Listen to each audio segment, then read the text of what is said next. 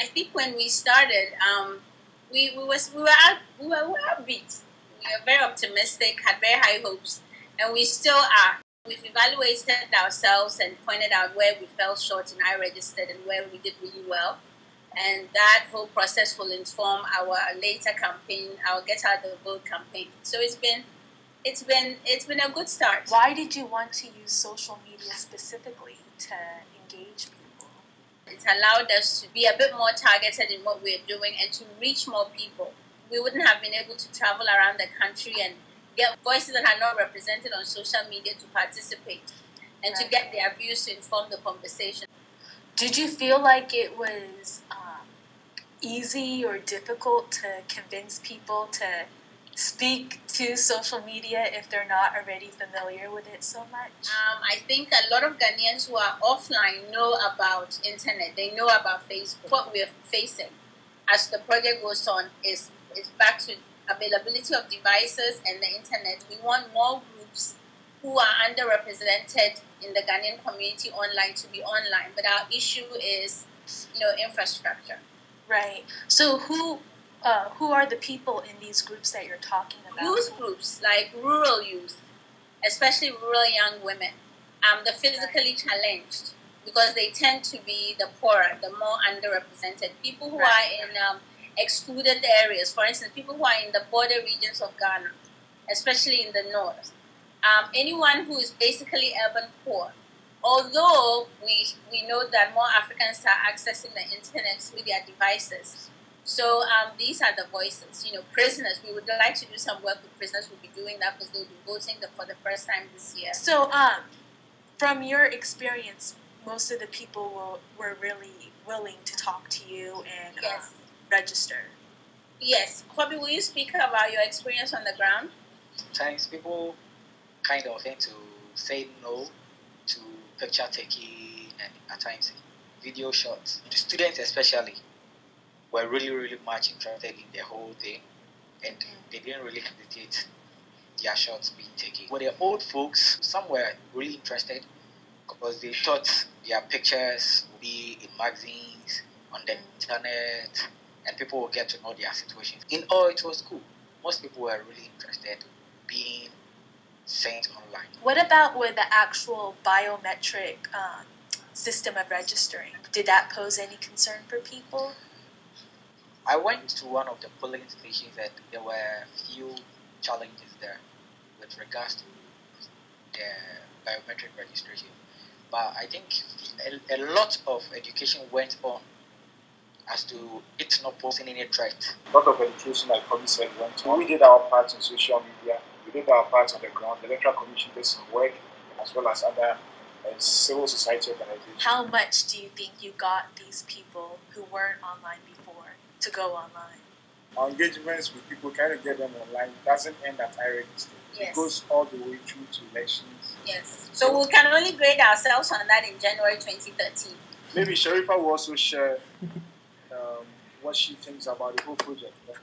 She heard about Ghana Decides and I registered online. Yeah, I have a very funny story actually about that. I'm a Ghanaian. I was born in Ghana, but I lived in Canada, lived in Saudi Arabia. It's really quite random.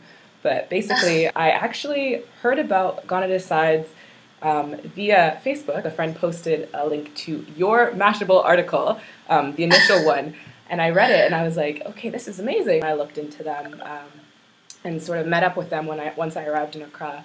But in sort of weeks before that, I was communicating with them online via Twitter. And they actually were able to help me answer some questions that I had about registration because I'm a dual citizen.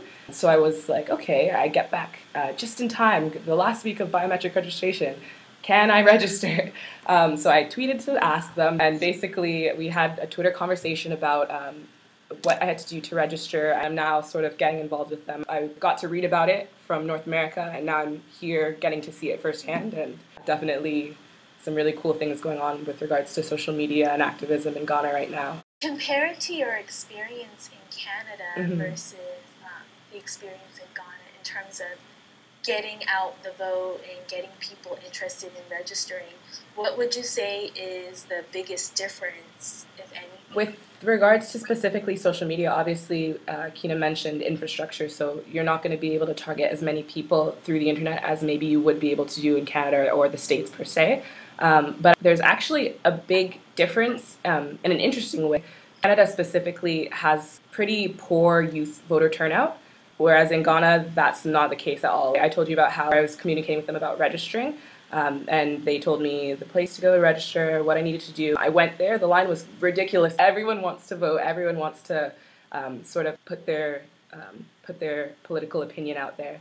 And yeah, I feel like there's a much bigger appreciation of democracy in Ghana than maybe you would see otherwise. Right. How many people are there who technically can vote, and how many people were you able to register? I think the people who can technically vote, 10% of the population, so that currently stands around 13 to 14 million. And the people who registered, I think, stand now at 12 million, 12.75 million. Like Sharif was saying, voting and exercising one's democratic franchise is very, very, very high this year. We're projected to have a very close election with a difference of perhaps 4%. So a lot of people wanted to register and they did. And also in Ghana, besides your passport, it's the only other national ID accepted everywhere. We don't have a national ID card. So a lot of people, people who even said, oh, I'm not going to vote, went to register. And young people who didn't say, they said, oh, I don't want to vote. We said, you just go out there, get your ID card. And once you get your ID card, then you can decide. Of course, we'll go and get out the vote campaign. So registration, for the most part, went very, very well. There were some incidences of intimidation and abuse, but that was, the political parties and their people acting out.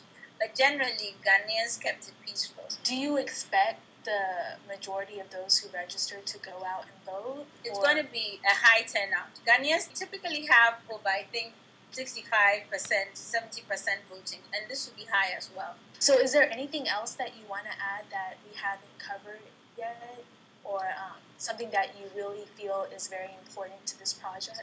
One thing which is really important to our project is our engagement with people across the country. And for us, it's very important that we reach to people in all the 10 regions of Ghana. We want to get their problems, we want to get their opinions online. What is the next step for Ghana Decides? What are you planning next? We launched our Get Out the Vote campaign, which will probably be around September in time for December. We are going around the country, meeting groups. We are getting our work with organizations done, our training done. We'll be covering every campaign, as many of the political rallies, the presidential debates. Plus, we're trying to get the candidates. Either we'll do interviews with them and live stream it, or perhaps we'll do a Twitter chat. But we are also covering the campaign until September comes, when we launch our Get Out the Vote. This is the first project of its kind in Ghana, so it's so important to us that we succeed. And we've been appealing to all volunteers and to social media users. This project is funded by Star Ghana. It's run by a Ghanaian team. And the idea is to improve upon the transparency and the accountability and responsiveness of government systems, and also to enhance the interaction between the citizenship and parliament and the executive, hence the election thing. Is there anything else? We thank you so much. Oh, no. Thank you. This has been incredible.